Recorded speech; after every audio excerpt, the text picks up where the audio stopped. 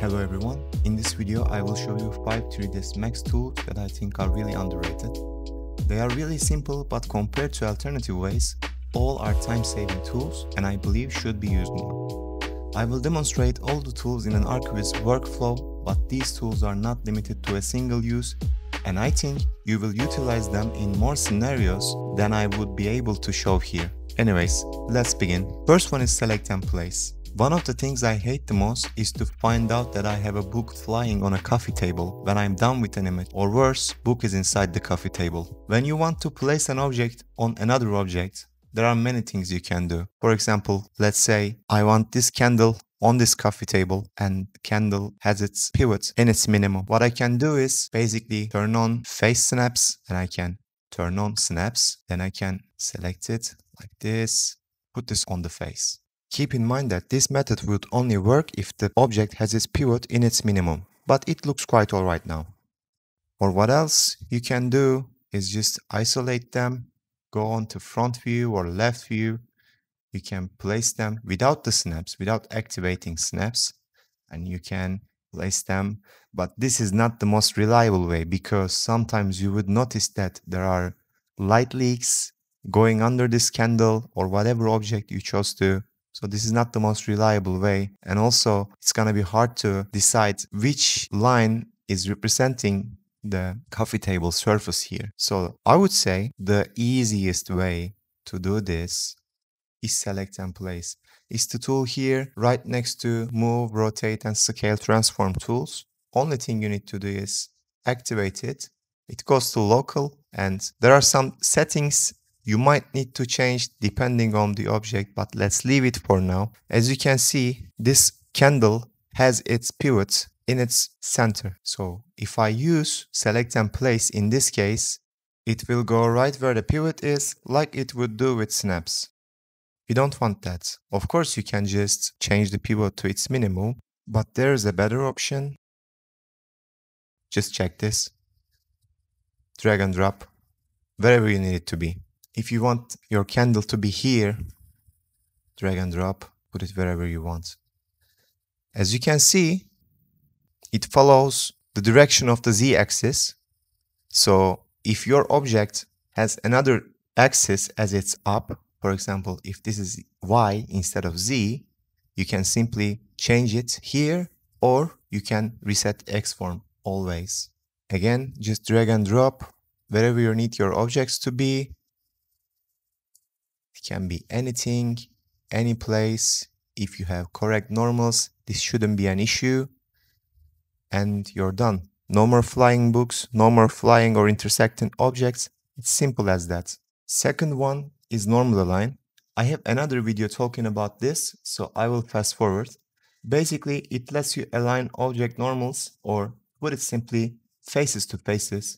Click on any face you need to align, then click on the face that you want your first object to be aligned, and that's it. Let's say this window was here and it was rotated. Only thing I need to do is first select the object, press Alt-N on my keyboard, or you can see the button is activated. I can select a face and I can select the other face, and it's gonna be rotated. And now only thing you need to do is to fix this Z coordinate, and we are done. That's basically what you need to do. It's super simple. Another one is grid. Probably you have seen it under helpers menu.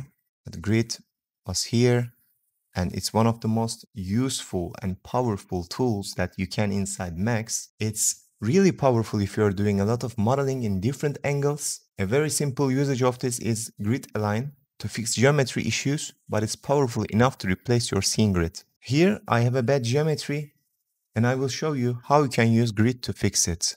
As you can see, I have this straight wall going here, then angle is distorted up here and also here, and only thing I need to do is, and before that I would like to show you how not to fix it.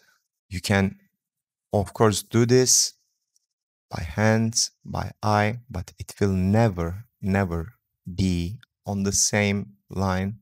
It will never be perfectly straight.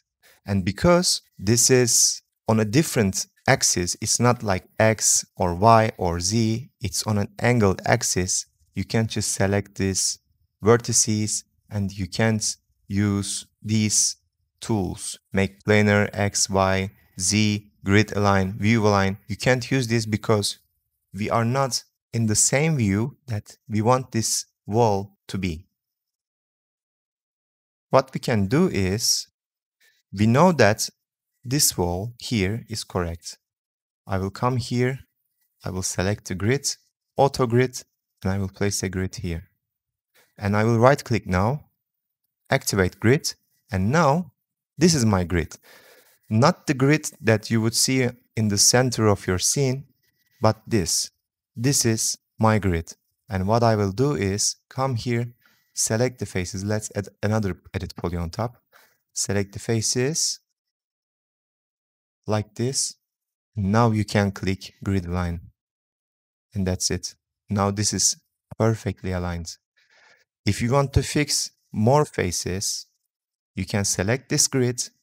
You can select and place tool, activate it just like I shown before, drag and drop this to the other correct face, and then, because this is still activated grid, select these faces, and again, one more time, press grid align.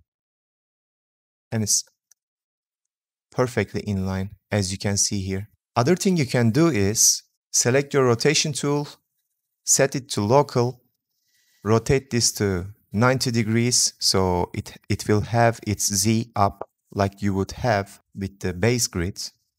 And now, as you can see, this is my top view.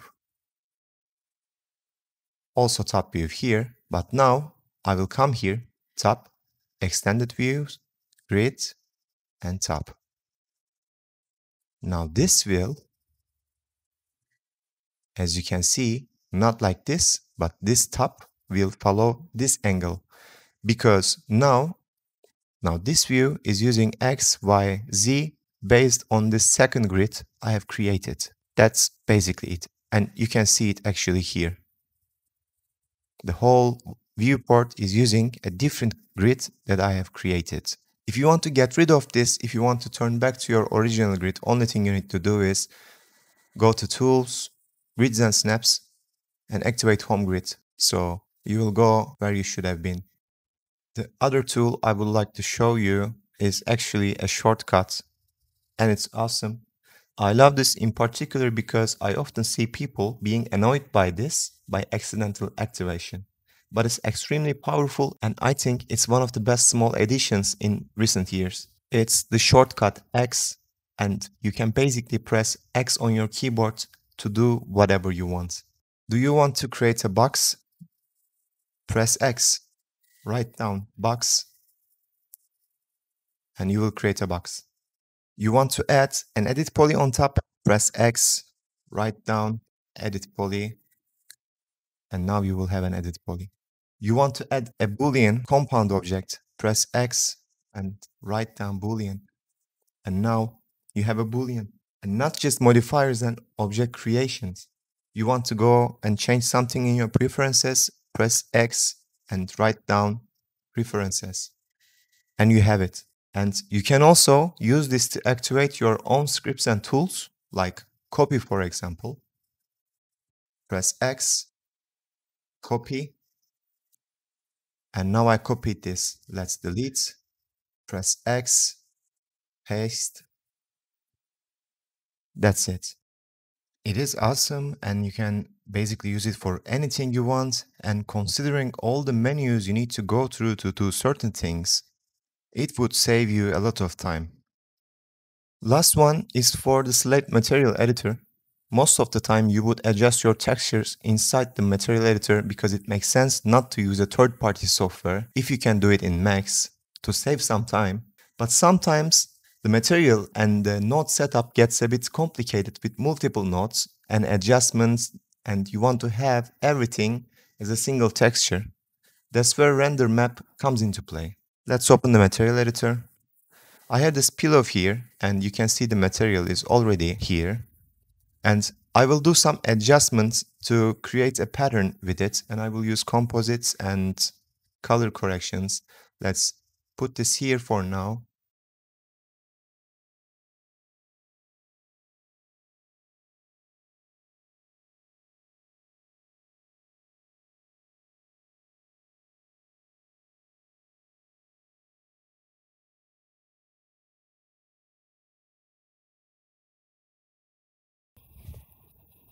What you can do here, instead of using this node setup, render this node setup to a single texture, and basically you need to right click on this final node before your material, render map. I will give the resolution that I want. In this case, let's say 2000, 2000, and I will put it in my D drive. You can select anywhere you want, and I will save it as a JPEG. Full quality. As you can see, it has this location now, and you can press render. That's it. You don't need to do anything. You don't need to save. And now let's put it to its place. As you can see, these both have no difference at all. And now I can get rid of this. Keep in mind that it will not work as expected with procedural nodes, but to be able to use them accurately, you can just set it to explicit map channel instead of object map channel. Then you can also bake this with other nodes and other maps to a single texture. That's it for this video. I hope you enjoyed it. If you did, please give a thumbs up. If you want to see more time-saving tips like this, please don't forget to subscribe. And if you have any questions, requests or suggestions, please leave a comment. Thank you for watching and have fun modeling.